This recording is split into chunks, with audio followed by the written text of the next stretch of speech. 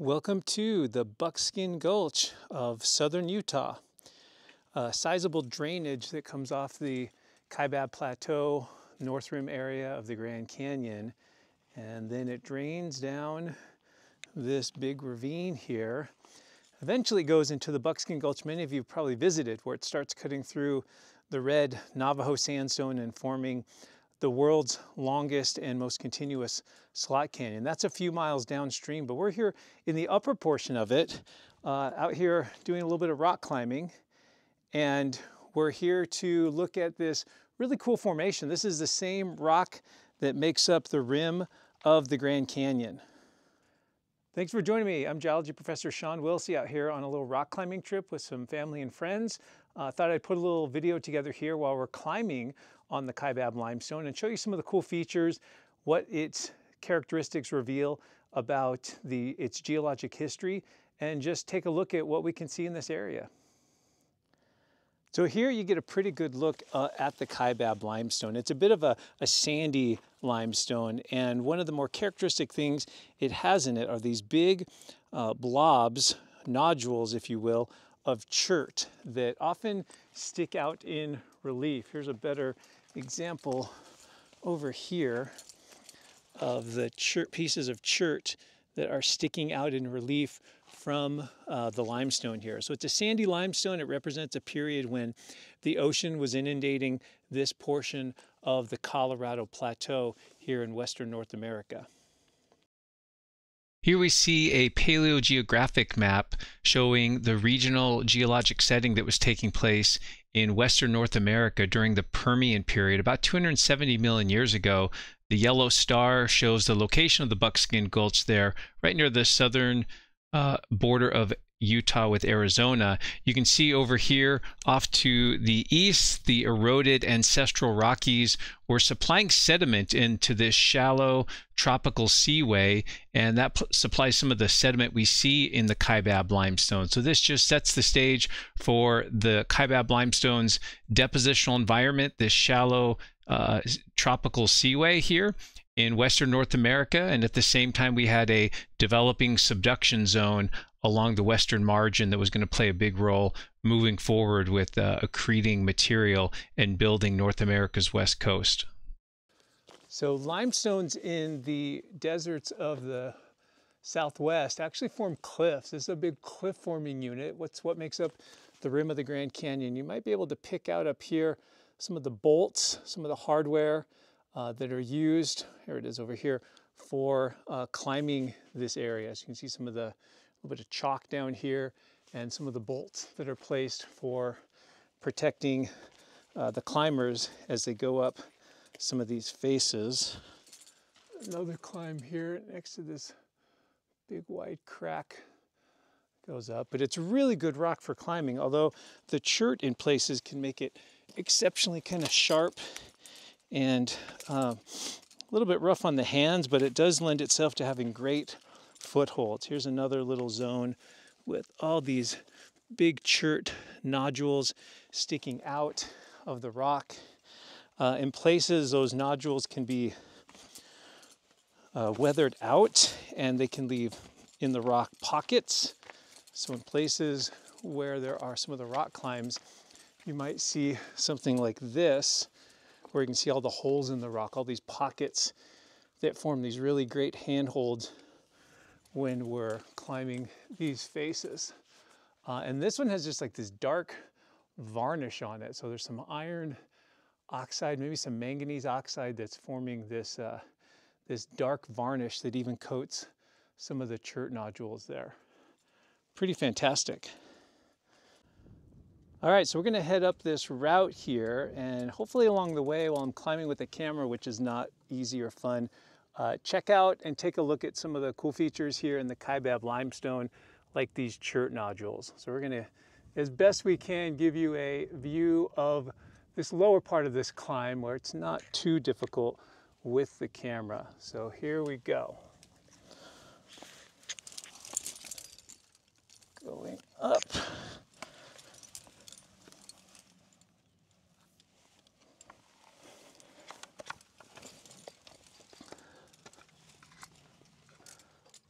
Let's see.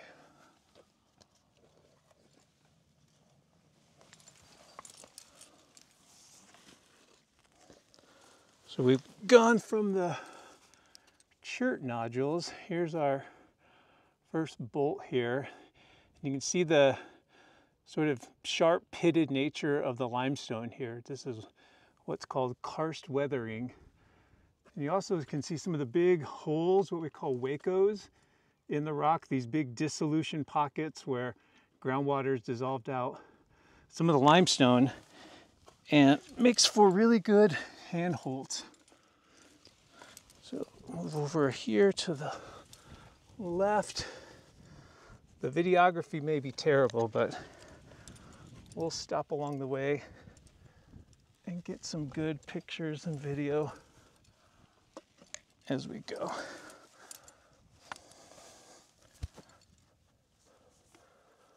Nice big horn here. Here's the second bolt on the climb. Looking up, you can see some of the chert nodules now starting to stick out in relief. Like balls. That one's about as big as a baseball there.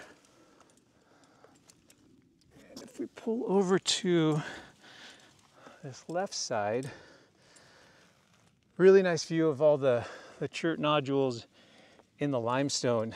And again, just how big some of these are. These all form in the ocean, silica, marine organisms with silica exoskeletons just precipitating out of the seawater and forming these sort of blobs and rounded forms. We'll go up a little higher. Here's one sticking out. Sometimes you can see a little bit of fossils here on this one. Maybe on the bottom end if we can zoom in a bit. Let's try this right here. Here we go. Maybe there's a couple little like bryozoans in here. Looks like maybe another, here we go, another piece of fossil material on the chert nodule. So looking up at the rest of the climb, so we'll go up a little bit farther. We've got our trusty belayer done at the bottom. First time climbing with a handheld camera. And then you can see there's this zone here. That's maybe like the last chert nodule for the most part.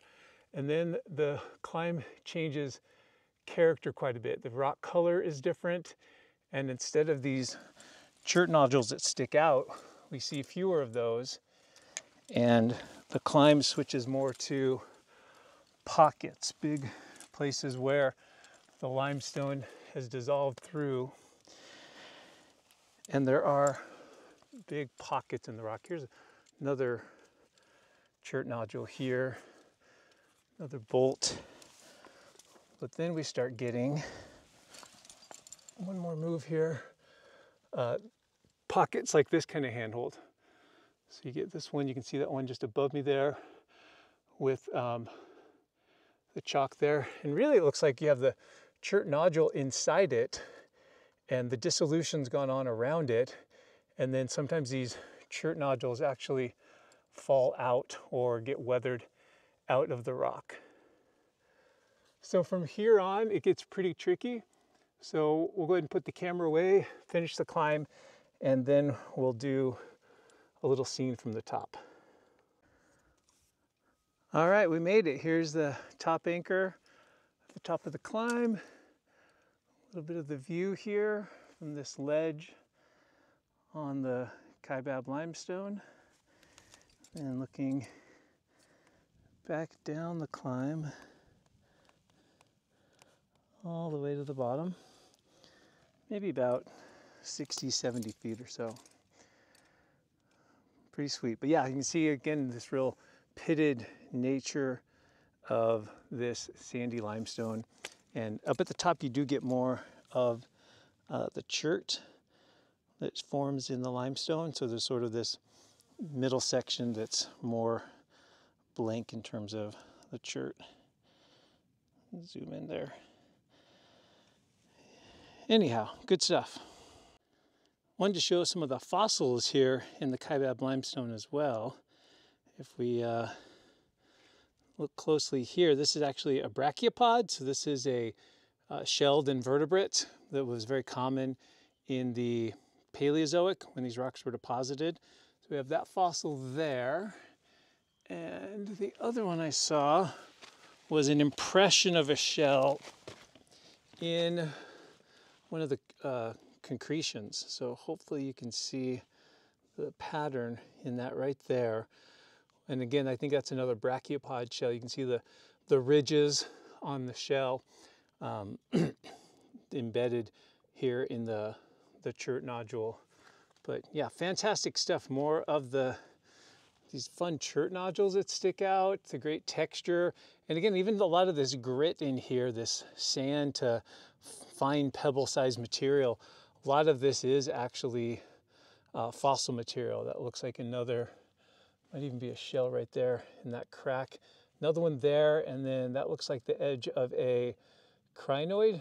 Another little crinoid there. There's these little donut-shaped things. These are the stems of invertebrates that live in the ocean. So just full of fossils, these limestones here from the Permian. Here in Buckskin Gulch, right on the edge of the Kaibab uplift that forms the north rim of the Grand Canyon. And we're gonna head out now. I gotta grab the stuff. We're done climbing for the morning. We're gonna get some lunch at the truck and then go on up to, or down I guess, to the main part of the Buckskin Gulch and hike through the Slot Canyon there. Well, thanks again for joining me on this fun little adventure. I wanted to just blend a little bit of climbing with geology. Actually, one of the viewers out there asked that I do a video on something like that, so I thought we'd throw that together. Hope you learned a little bit about the Kaibab Limestone, its depositional environment, the fossils that it contains, and also a little bit of the features that form in the limestone that allow for us to climb it. Not only does it form great cliffs of rock, but there's actually features within the rock, part of its geologic history, that allow us to ascend the rock and climb it and have a fun mental and physical challenge. So thanks again for your support of the channel. Thanks for liking and subscribing this. And there's donation links underneath the video description if you're so inclined. And we'll see you out there next time. Thanks so much. Take care.